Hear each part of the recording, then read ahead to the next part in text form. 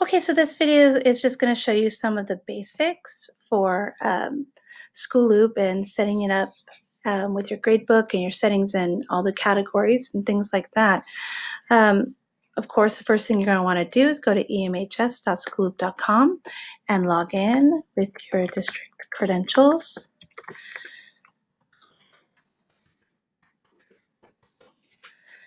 Okay, and then once you're in, you're going to see all your classes, all your courses lined up here and the different periods that you teach.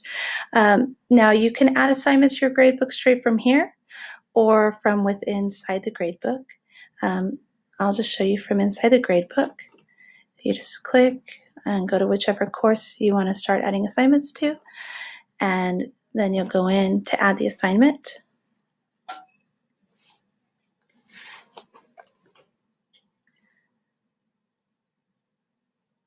And it will hopefully load faster than this. Let's try again. Okay, so here we go. You want to give it a title, whatever it is. Let's say it's, homework, whatever it is. And then the most important things are a title, of course, the due date. So when it's due, by default, it will go to the next school day. So since this is a Friday, it's going to go to Monday that it would be due. But you could change it if it's going to be a longer assignment. And then you want to give it points, an amount of points that it's worth. Okay. You can add a description as much as you want, to page 75 in your book, whatever it is, whatever the instructions are. You can also add files to attach to it, maybe a whole description of the assignment, links if there's websites that they should be going to and things like that.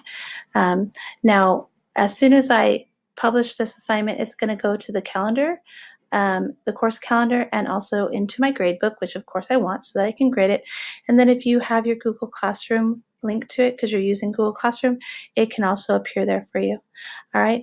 Time to complete. This is just for if you want to give a suggested time limit. So, if it's something that you want them to spend an hour on, and not just throw together in 5 minutes, you could put that so that they would know it's kind of a suggested time. If it's a test, you can kind of give it a little priority alert there. That's new, so that the students see that it's got some more of a priority. They should pay attention to it. Then once you've put in all the information you want, and again, the most basic, all that you have to put is the title, due date, points, and then you can publish it. And then it'll appear in your gradebook. Now, the reason right now these assignments have little grayed out X's is because they're appearing to me and also to the students as assignments. But the grades, if I started putting in grades here, only I would see them because it's got the little X. If I want students to see what they got on the assignment once I put the grades in, then I have to go to that publish button there and publish it here as well. So that's the progress report publishing. And then once you have published it, it'll get this green dot. And that's how you know that the students are going to see the scores as well. When you finally put stuff in. Okay, so that's kind of the basics for adding the assignment. Now, in order to set up the gradebook the way you want, or the way your department asks you to, is you have to go into the settings over here, and you're just going to go a couple places. First, you might go to categories. Maybe your department has you guys do weighting. If you do weighting, you definitely have to have the categories because you're going to weight the different categories. So let's say you have tests and quizzes, and they get different amounts of weight in your grading system.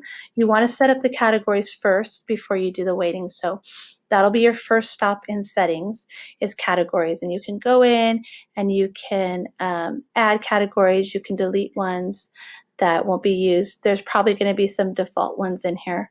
But if you don't assign a weight to it, then it won't pick it up anyway. So you can still have a bunch listed here even if you're not going to use them.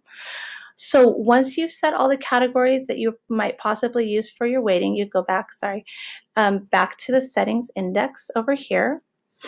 And then from there, you can go into your gradebook settings. And this is where you'll do weights and grade scales. So the two places you're probably going to want to visit in here are the weights, especially if you're using categories. So if you're going to use categories, you first have to turn on the weights, and then everything has to add up to 100. So let's say I do 50% here, 40% here, and 10% here. And well, let's say no, I'm not going to use quizzes at all. I'm just going to give tests, right? And as long as my weights add up to 100% down here, we're good to go. Okay, and then you can just submit right there. I wouldn't worry about the extra credit stuff unless your department has a system and a way they already do it. Just do your categories and make sure they add up to 100. And I can explain to you another way to add extra credit without worrying about this, because that can sometimes mess the things up a little bit.